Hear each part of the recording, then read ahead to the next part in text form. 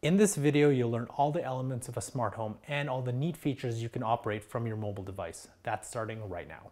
Welcome to Home Buyers School, brought to you by Brookfield Residential.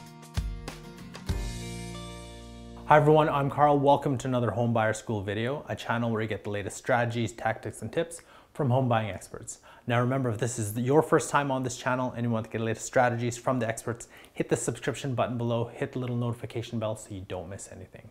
So today, the topic we're going to discuss is elements of a smart home. And before we begin, just to preface it, we are in a Brookfield show home. So some of the products that we'll be showing you today may not be the same as the ones that you'll be purchasing or the ones in your homes, but they do have similar functionality. So I'm going to introduce Josh Brinkman, with Brookfield Residential, and we're actually going to start with a smart door. So with the smart door, to activate it, first thing you're going to do is you're going to push the Yale logo button. You'll push that and it'll turn on the keypad. Say that you're outside and the door is locked. You're going to enter in your code. So for right now, for this purpose, we have it set to 1, 2, 3, 4. So we're going to push 1, 2, 3, 4, and then the check mark. Now we'll unlock the door. Then you have access to your home. If you ever do want to change the code for your door, you'll push the Yale button and there's a settings button here in the top right. You'll push that, you'll have to enter in your master code. So we'll put the master code, 1, 2, 3, 4, check mark, brings you to the settings menu.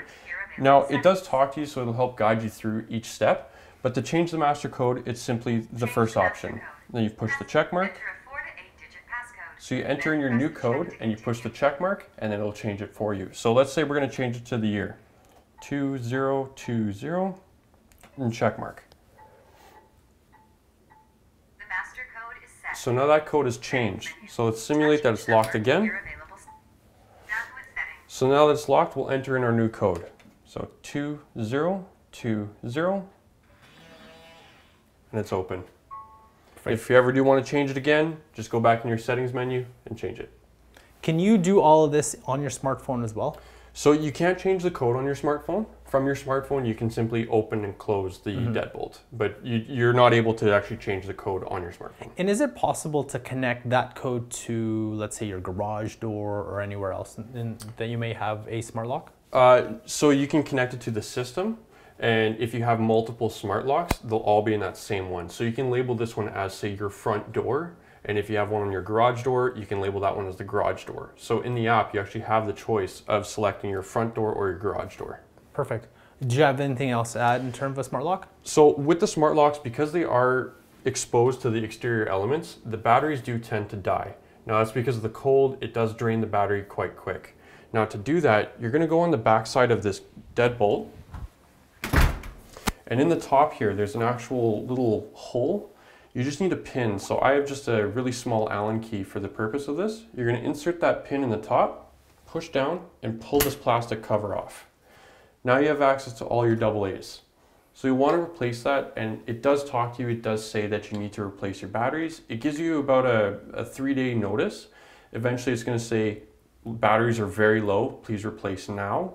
It's going to start getting a little more aggressive. At that point, you need to change your batteries. Okay, awesome. In the event that you do not change your batteries and the lock completely dies, there's a fail-safe mode to open this. So underneath of your touchscreen, there's 2 prongs. What you'll do is you'll take a 9-volt battery and you'll hold it underneath there. It'll be able to activate the lock. And then you enter your code in and you'll be able to gain access to your home. Okay, because I was wondering if it's just for security reasons, you still need to enter your code in. Still need to enter your code. If the battery completely dies, it will lock itself and you won't have access. So that's the only way that you can reactivate that lock to gain access to your home. Perfect. Anyway, so let's go to the smart thermostat next. Josh, can you tell me a little bit more about the smart thermostat? So this is the Honeywell Home Prestige IAQ thermostat. It's got a full touchscreen. You can completely program it to your usual schedule. You can put permanent holds on certain temperatures. In here you can switch it for your circulation fan. You can have it run all the time. You can have it circulate about 35% of the time, or you can have it run as the heat and the cold air comes in the home. You can also go to the system. You can change it from heat for in the wintertime, cool in the summer, or you can turn it off. And in the menu, you can change the schedule. You can go on vacation mode. So say you're leaving the house, it'll turn down the temperature while you're gone. The color themes, you can change the colors, the preferences, and then it just shows you your equipment statuses, your temporary schedule changes, security settings, dealer information, and installer options. And how you can do all this on your smartphone too, right? You can. So through the Honeywell app, you're able to control that off your smartphone. Great.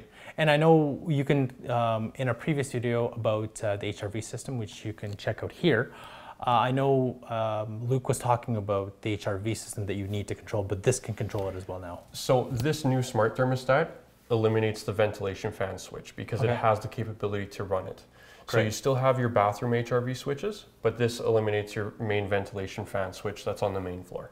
And how often do I need to update this? Like, does it have like an update from Honeywell or whatever system that you plan to use? So as long as you're connected to Wi-Fi, it should regularly update itself. Okay. If it ever does have any issues, there are ways to go into the settings and redo the firmware for it. Do I need to charge this, the control panel? So it is hardwired. Okay. It's got the power from the wire that's in the wall. Perfect. Awesome. Anyway, let's go up and check out the smart smoke detector. So Josh, can you tell me more about this smoke detector? How is it different than a regular smoke detector? So this is a smoke and carbon monoxide detector, so it's a combination of the two, and it's also smartphone enabled. So if it does go off sensing that there's smoke or carbon monoxide in the area, you'll get a notification from the system itself as well as on your smartphone. So how often do you need to recharge this? They are operated off of batteries, so it will go as long as the batteries are still good. When they do start running low, it will notify you on this and your phone to replace the batteries. And what happens if I accidentally set it off? Let's say, I'm cooking and there's smoke coming up. How do I turn it off? So to turn it off, there's two methods. The first one is to push the center button with the Nest logo on it. The other is to actually turn it off from your smartphone. Perfect. So we're actually going to go over to the smart cameras now. So Josh, can you tell me more about the smart cameras? Sure, so there's 3 different cameras that we do offer as upgrades with our homes. The first one is the indoor cameras, which you can place anywhere throughout the home. The second is the outdoor cameras, and the third is the video doorbell camera. Oh, cool. Can you tell me more about the features? So the features are, if there's any motion detected, it actually sends a notification to your smartphone that there's motion in whichever room that you put it in. Okay. The difference is with the video doorbells, it can actually detect if there's motion outside or if there's a person approaching your home, and it will actually send you notifications saying someone is at your front door. Awesome. Can you show me a little bit? Yeah, sure. Here's the app. So for the doorbell, you can actually see and it'll show you the notification. Exactly, and you can actually talk to them through the app. Oh, cool. You can respond to them, say you're having a package coming to your house and the courier is at your front door, you can tell them to drop it at the front door. Oh, wow. That's pretty cool. Close it up. Awesome. Do you have anything else to add? No, that's about it. Awesome. So if you want to know more about home maintenance, check out this playlist here, and I'll see you in our next video.